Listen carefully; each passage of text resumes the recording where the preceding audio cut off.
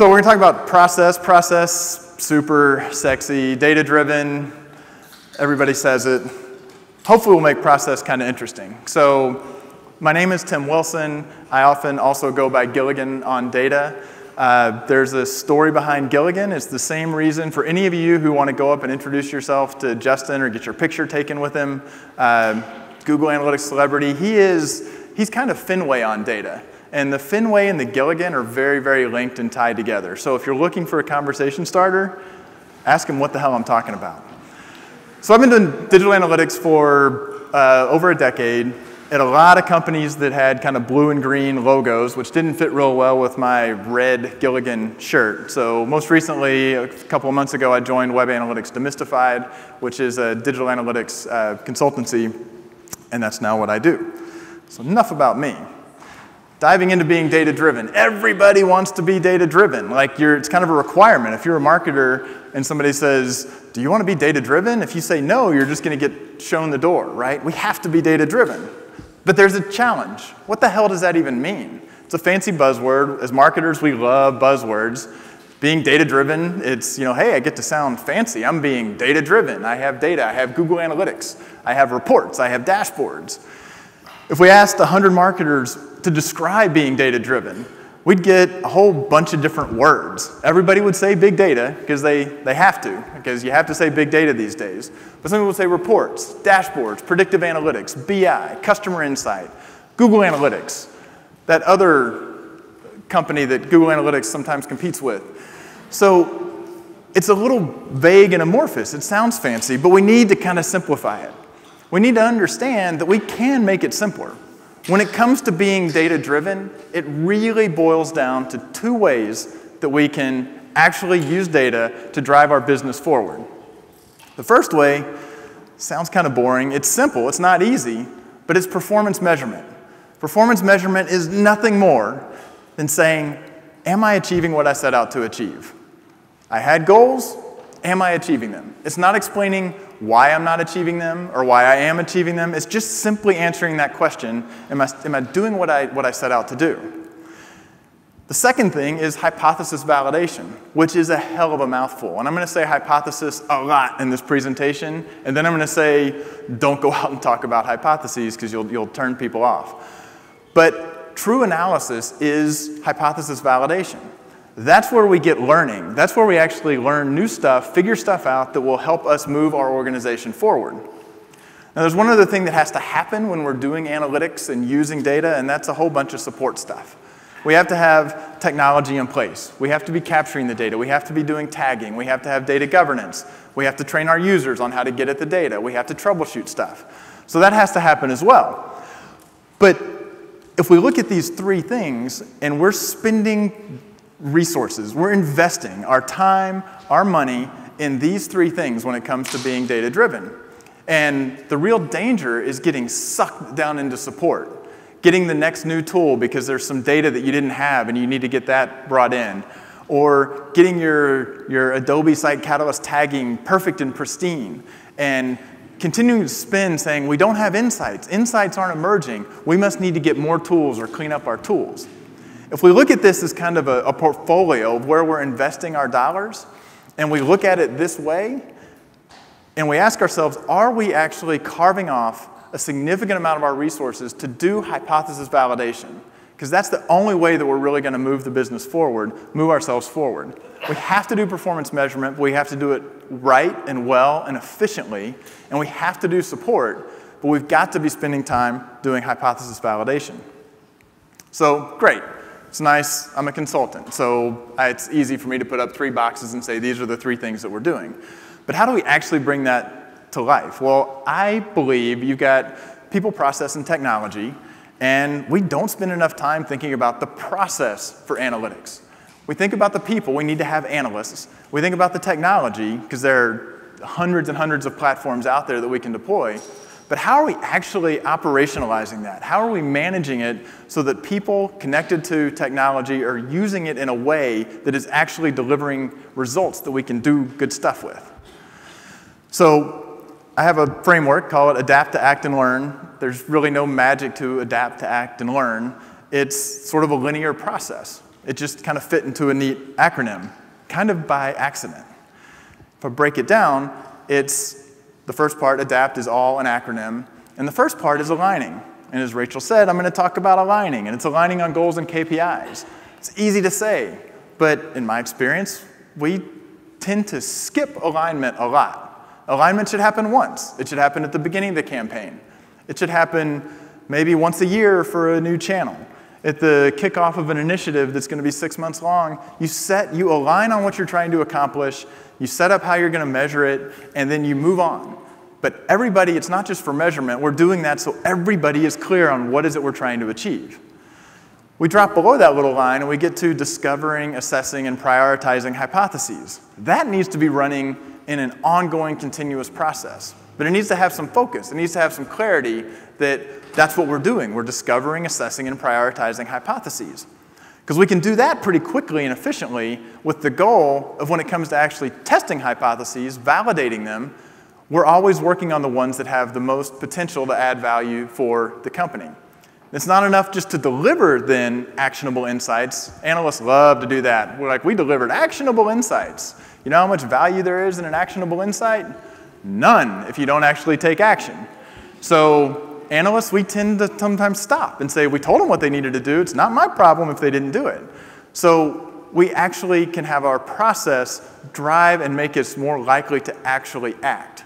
And then we're still not done because a series of discrete actions is not inherently organizational learning. And that's ultimately what we want to do. We want, as an organization, to get smarter and better at what we're doing. And if we have a really good process and good analysts and well-implemented technology, we can do that. So we'll start off with Align. So Align goes hand in hand with performance measurement. It's nothing more than clearly established goals and KPIs. If you talk to an analyst, saying the words goals and KPIs is like saying peanut butter and jelly. It just rolls right off our lips. And somebody says, what's a KPI? We say, oh, it's a key performance indicator. It's a success measure. We're throwing out buzzwords like crazy.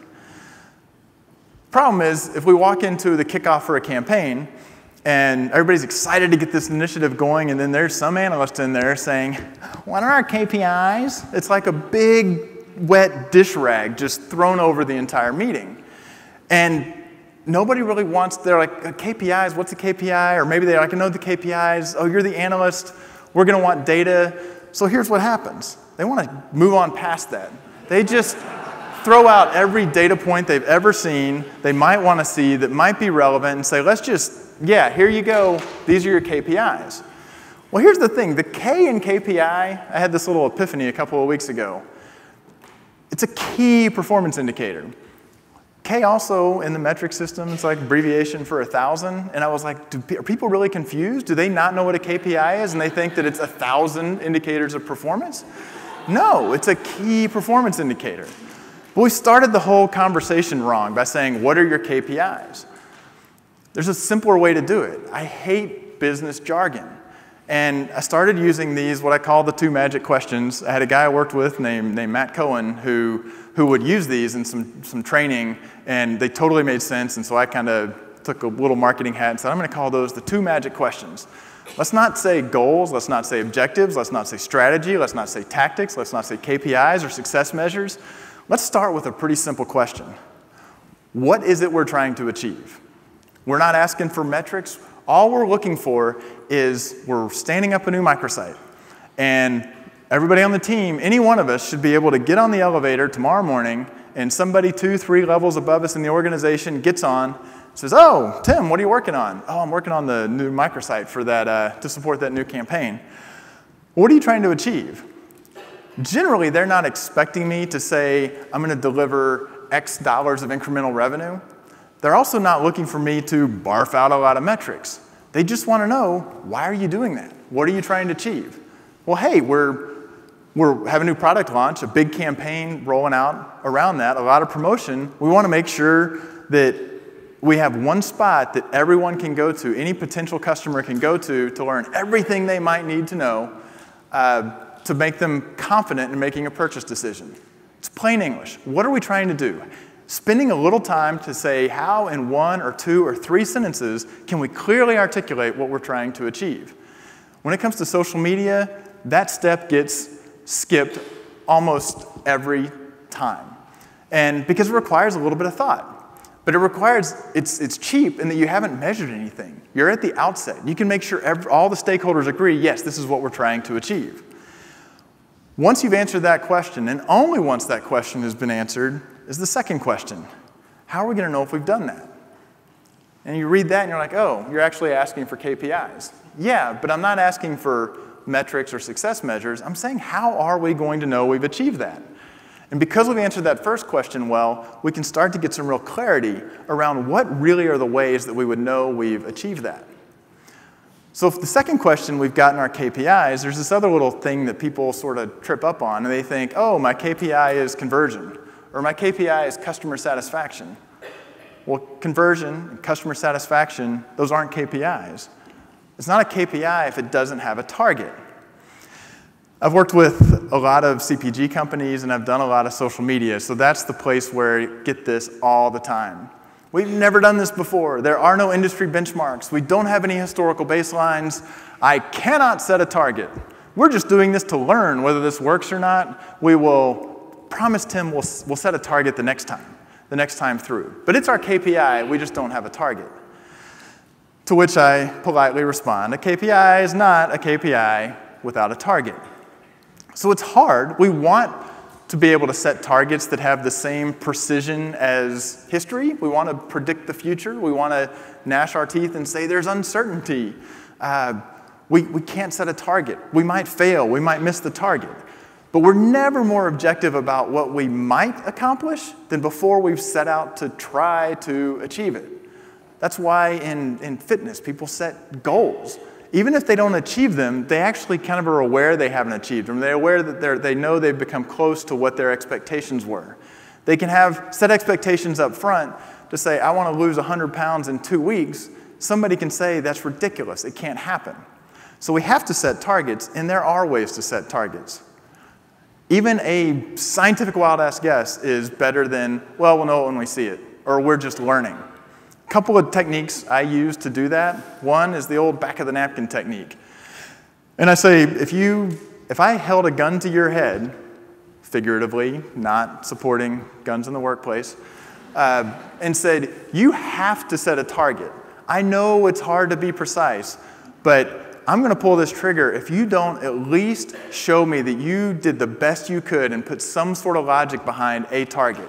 Don't worry about whether I'm not going to pull the trigger whether or not it's super accurate. You just have to make a good effort. People will come up. They'll realize they actually have data. And I mean, I'll be the guy putting the gun to my own head, figuratively, looking at the data that we do have and estimating. Use a little bit of wisdom of the crowds. Get 2 or 3 people and say, just pretend you have to come up with a target. And in desperation, what would you do? Come up with it. Let's put our napkins down on the table and see if we're at all in the same ballpark. We can come up with some target which grounds us for a discussion of, are we achieving what we sort of thought we might realistically be able to achieve? It also can surface if all of us come up with a number that is generally they're all way too low for it to make sense for us to spend $50,000 on this campaign. Maybe we don't want to do it. The other technique I'll use is bracketing. I had an account manager. It was an agency. It was packaged goods. It was laundry detergent. They were doing user-generated video from a Facebook campaign trying to get user-generated video. And she said, we couldn't set a target because we'd never done this before. It was not her, but imagine the lady in the earlier slide. She said we had no expectations, we didn't know what we could do, and then she volunteered that the campaign's been live for a week, we've had 40 people upload videos, and she said I was shocked. I could not believe 40 people went through the hassle of shooting a video and jumping through the hoops to upload it. I'm like, but you can't be surprised if you had no expectations. So bracketing is nothing more than saying you can pick a number that is low enough that everyone would agree that's bad. And you can pick a number that's definitely high enough that everyone would agree that's good. And maybe that's 10 leads versus 10,000. They're going to be way far apart. Then you start having a discussion, working from the bottom up and say, Well, if not 10 leads, what about 100 leads? That's still probably definitely bad. What about 200? What about 300? What about 400? And yeah, you'll get to a point where you say, I don't know, maybe that would be enough for this to be called a success, maybe not. And you can do the same thing from the top coming down, and you kind of converge, may still be a range, but at least you've had that, put that thought and discipline into it to say we have some target. We can asterisk the crap out of it and say it's a swag, but we started somewhere. It's something we can have a discussion to make sure we're all aligned. The creative resources, the stakeholders, the people who are paying, who have the budget, are we all on the same page so that when we move on, we can build a dashboard that has targets, because goals and KPIs and targets lead us to meaningful dashboards, and a meaningful dashboard is effective performance measurement. So this is one example of a dashboard. I can say three things that happen in every dashboard that I put together. They're one screen. Okay, 4 things. They answer question 1. So in this case, it's the blue boxes across the top. Those are answering that question 1. What are we trying to do with this portion of the website? Answering it in plain English. It's a reminder to anyone who's looking at it, this is what we're trying to achieve. How are we going to know if we've done that? Well, that's kind of easy to see which one the KPIs are because they've got color coding on them. They're red, yellow, and green. They're bolder. I've got some other contextual information there, but dashboards, they fit on one screen. I don't like to put the commentary in. Dashboards aren't, to me, performance measurement isn't about why something happened, and it's sure as hell not about explaining or describing in prose that something went up or went down. The numbers are there, it's well represented. It's performance measurement. It's automated. In this case, you can automate stuff pretty easily, pretty cheaply. This is a client who uses Google Analytics. We use Shufflepoint, and it's fully automated. This dashboard updates itself. We click a button whenever we want, and it refreshes and pulls in all the data, and we're good to go. I've done this with other tools, hooked into multiple data sources. It can be Excel, it can be Tableau, whatever it is. You don't want to spend your time pulling performance measurement reports every day or every week. So if we've got that running, clicking along, then we get into the fun stuff, the hypothesis validation. We have to have done performance measurement and set that up right. So here we get into discovering, assessing, and prioritizing hypotheses. Everybody remember scientific method from high school? It's hypotheses. And really, an analysis, a good analysis, an effective analysis, is nothing more than just testing a hypothesis. And guess what? More than just the analyst has hypotheses. Analysts have hypotheses. Marketers have hypotheses. The CSR in the call center, who's 2 or 3 times a week, gets the same basic confused customer about where they go to print out to find information about returning a product. They have hypotheses because they're dealing with customers all the time. So everyone has them. But I keep using this word hypothesis. And getting a hypothesis articulated is a little tricky. We don't necessarily want to blast an email out to the company that says, submit your hypotheses. Well, some of the people remember The Far Side. Gary Larson stopped doing strips years ago. One of my favorite strips is the one where he's talking to the dog, saying, bad dog, Ginger, stay out of the garbage, Ginger. And all the dog hears is blah, blah, blah, Ginger. Well, if we send that email out to the entire company and say, what are your hypotheses?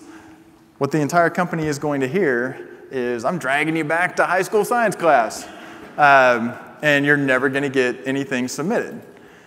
So again, we don't want to do that.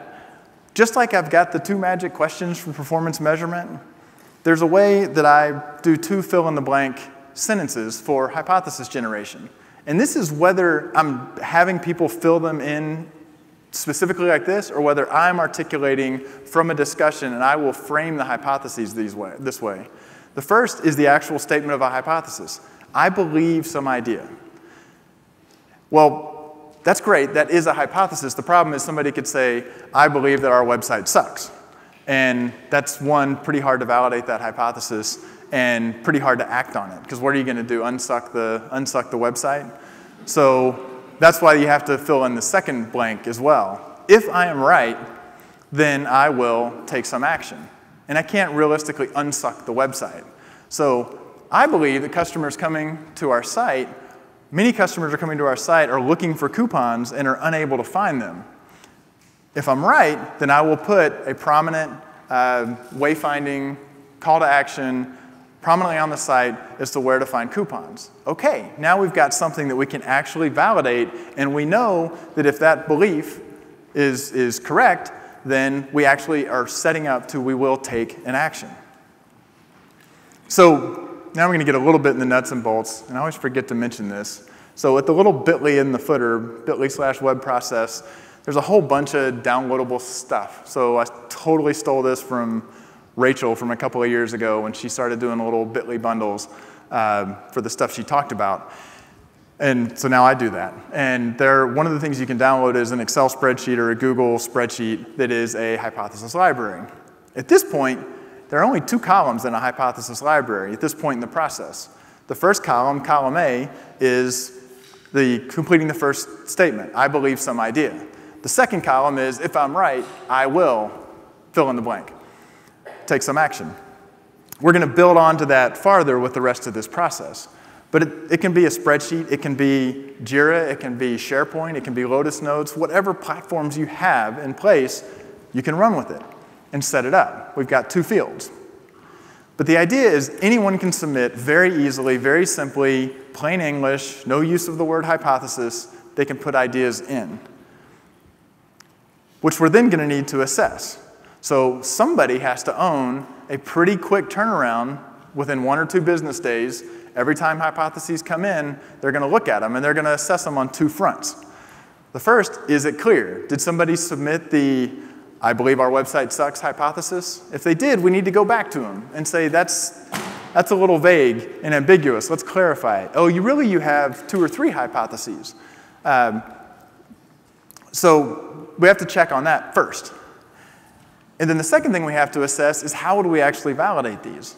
And I'll go back, Joanna mentioned there are a whole bunch of different tools. We have lots of data in our organization, and that is totally true. We fall into the Maslow's hammer trap as analysts often. Everybody know that same Maslow of the hierarchy world is also often credited with Maslow's hammer is all the world, when all you have is a hammer, all the world looks like a nail. I found that out when I was trying to find a good image for this. Random trivia. But really data-driven marketers recognize they've got more than just Google Analytics, or they've got more than just the ability to send email surveys, or they have more than just their site survey, their voice of the customer stuff.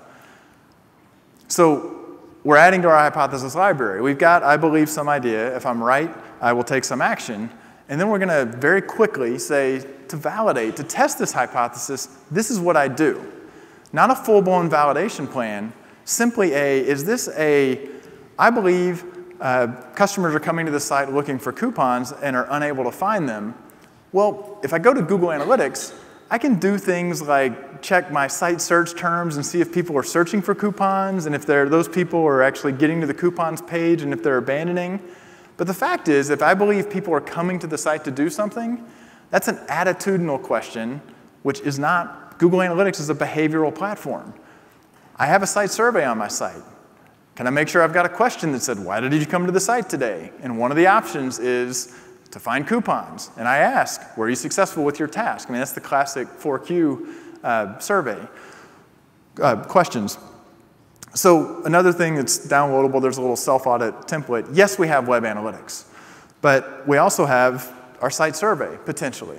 We've got lots of things. We can do A/B testing to validate hypotheses. We can send an email survey.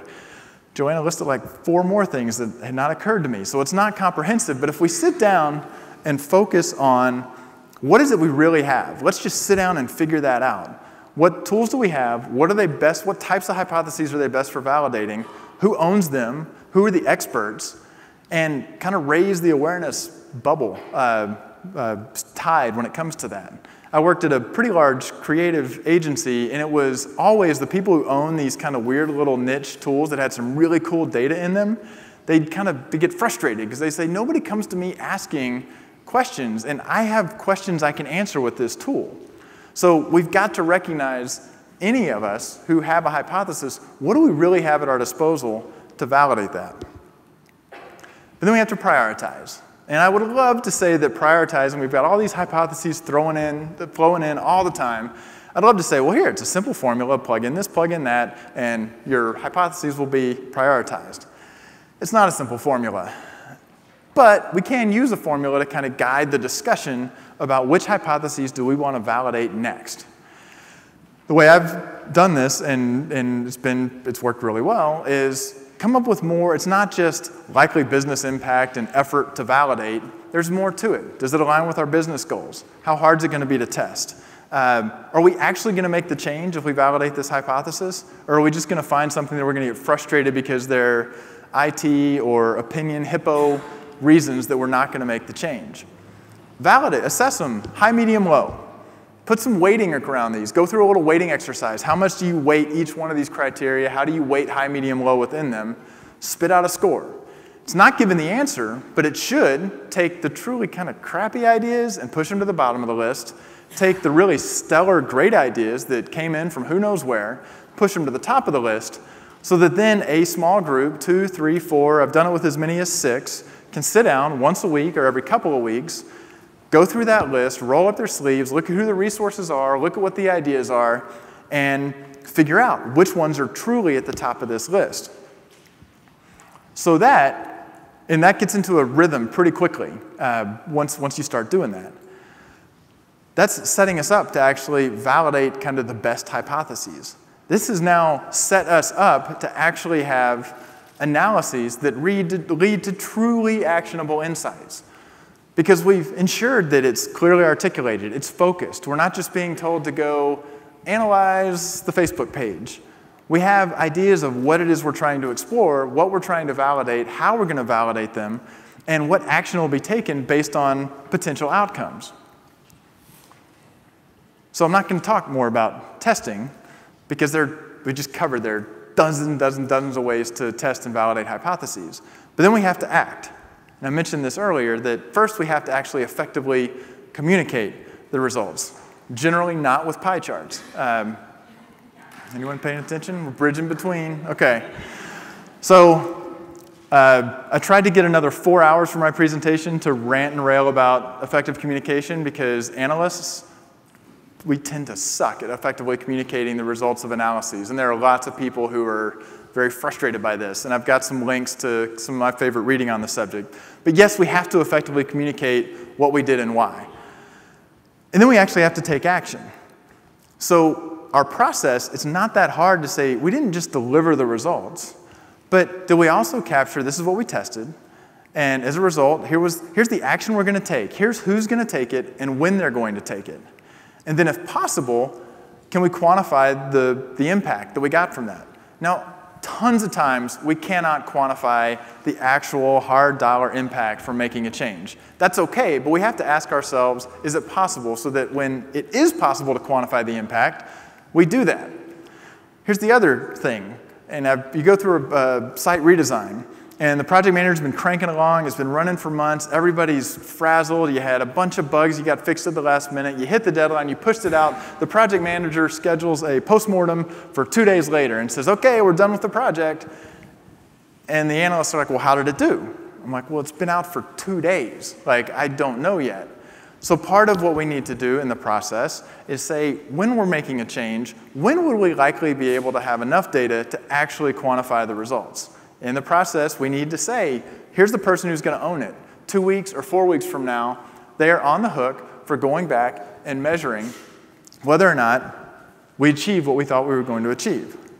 When possible. Again, lots of times where we can't actually quantify that, but we have to look at it and ask ourselves the question, can we, each time? Then I have this learn thing. Well, if we've already acted and we've quantified the results, what is there to learning? Well, learning means looking beyond just that near term, I took an action. We've got our hypothesis library. Now you've got a lot of fields in it. You've got from this, I believe, some idea. If I'm right, this is the action I'll take. Then here's how we're going to validate it. We delivered the results. This is the result we got. This is the action we're going to take and when we're going to be able to roll it out. This is when we're going to be able to quantify the result. This is when we did quantify and we got the results. We've closed out a hypothesis. But there's one other thing we should always ask. And we've done this a whole bunch of times. And we've done lots of hypotheses where we had a belief, we did the validation, said, no, doesn't look like that's true, don't take any action. Still valuable. For every one of these, we should say, was there a deeper learning? Did we figure out something about our customers that warrant that we can apply going forward, that we should share with the broader organization? Most of the time, the answer is going to be no.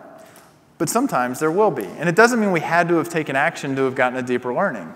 We may be blowing up myths within the company that we can capture, and in those handful of times where we say we've actually gotten smarter, let's capture that. Imagine it as kind of one big row in that spreadsheet. I mean, you can download the spreadsheet, and it lays out that way, but it could be in anything. So we can now sit down once a month, or every other month, or maybe once a quarter, and we have this nice little exportable thing that's a grid. And it says, these were all the hypotheses that came in. These are the ones that we were actually prioritized and validated. These were the ones that drove action. For some of them that drove action, these are the results we got. And you know what? In a few cases, we actually got a deeper learning. So a lot of that, we can just feed back to the organization and say, these are counts. And it's useful to say, this is how many hypotheses were generated. Hey, we're not generating hypotheses at a good rate. But more importantly, this is like the basis for us to do this kind of meta-analysis in a presentation that we go back to the organization and say, hey, in the last 2 months, look at how we were hypothesis-driven. Look how many people contributed. Look at the results that we actually achieved. And the ultimate goal is that not only are we taking those action and moving the organization forward, we're actually helping our organization kind of reorient towards a business that has a kind of a culture of validated learning, that starts recognizing when they have, oh, this is an assumption, or this is a belief, or this is an idea. I should stop and think, would I act if that's true, and could data actually help me act on that? So that's the full process. And as I said, there is a bit.ly link that it has this presentation. It actually has some stuff around performance measurement, kind of some more deeper tips on getting to how do you get to really good KPIs, because we miss that so often. It's got the hypothesis library templates. It didn't really cover much on the way of effective communication, so it's got some links for that as well. With that, I am done. Thank you very much. Thank you, Tim.